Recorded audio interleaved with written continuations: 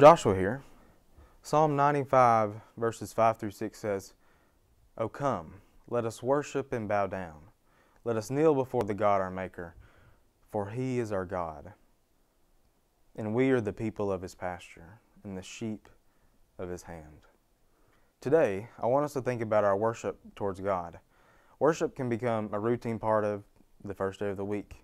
We can get up, go to worship, check off the box, and be done with God for the rest of the day. And in the book of Acts, we read that Paul and Silas was in prison. And in the middle of the night, in the middle of being in prison, they start singing praises to God. They wanted to let God know how much they appreciated Him and loved Him. Are we doing that in our worship? Do we anticipate it? And do we let God know how much we appreciate Him?